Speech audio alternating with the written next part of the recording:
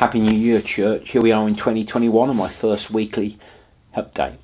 As I record this early Wednesday morning, there's a thick frost on the ground and there's been quite a persistent snow, although light.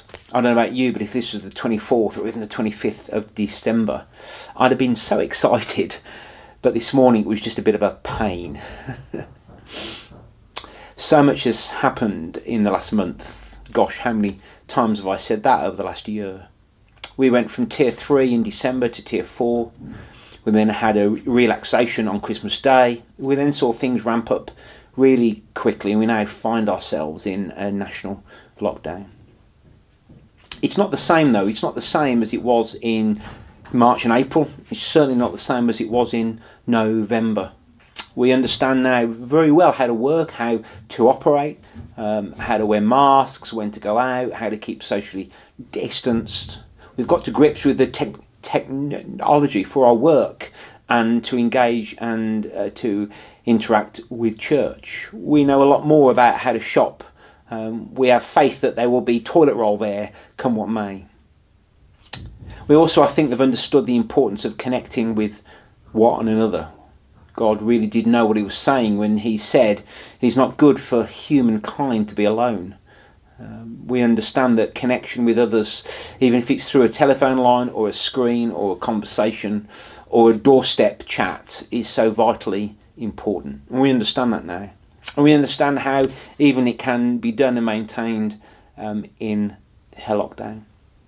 We also can see the end is in sight. We can see light at the end of the tunnel with millions of doses of vaccine being distributed, and we just watch as the huge organisational and operational mission gets underway. And that allows us to begin to see how and when we might return to some form of normality.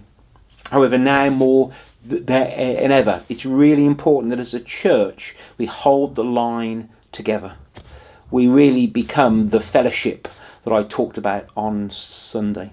The enemy would like nothing more than to pick us off and to separate us, to divide us, to push us out onto the edges where we just drift away.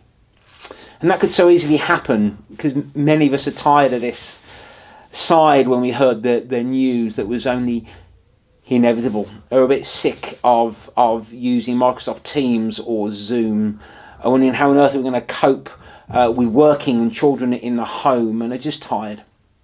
And it'd be so easy just to withdraw, just to lock down and keep oneself isolated. And I encourage us not to. I encourage us to really be the fellowship that I talked about on Sunday.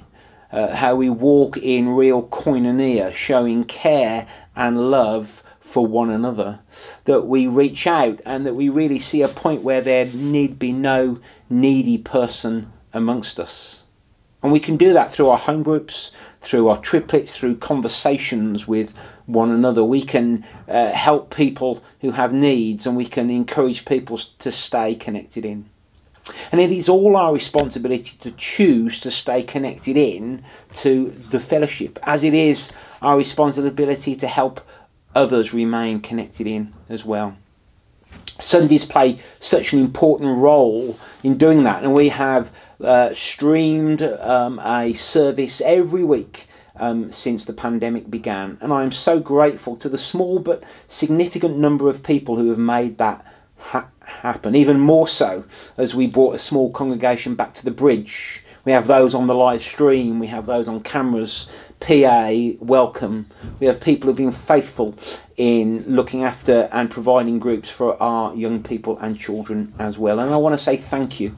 Thank you to everyone that has really supported week in, week out to make Sundays happen, whether that's supporting a congregation back here at the bridge or providing a live stream so you can connect in at home. Because we have also understood that for some, it's not been right for you to come out. It's not been right for you to venture to the bridge. It's been right for you to stay at home. And we understand that, and we've continued and will continue to provide that way you can connect in digitally. Government too recognise the importance of communal worship in the community. how it helps people to connect, how it helps people in their mental health and in how they feel. And they still permit communal worship to happen even in a lockdown. And we too feel it's important to continue to do for those who are able to come. However, for this coming Sunday the 10th of January at least, we will just be moving to a digital only format. So there'll be nobody, there'll be no need to book in at the bridge. Tune in online at 11 o'clock for the live stream and the children's material as well. That will just give us a bit of time to take stock on where we're at, to engage with those that have so faithfully helped Sundays happen and make the right steps to having people back at the bridge again. Church, can I encourage you just to press into God at this time? What's that saying? It often is the darkest right before the dawn. And as I said, we can see an end in sight.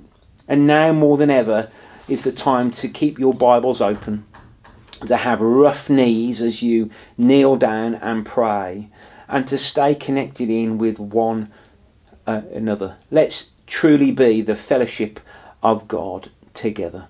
It's been great to speak to you. I look forward to speaking to you soon. Bye for now.